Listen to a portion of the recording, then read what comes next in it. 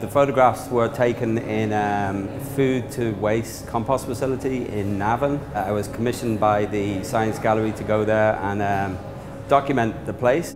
The facility deals with food waste from the household, but the problem is that 25 to 30% of everything that goes in there is plastic.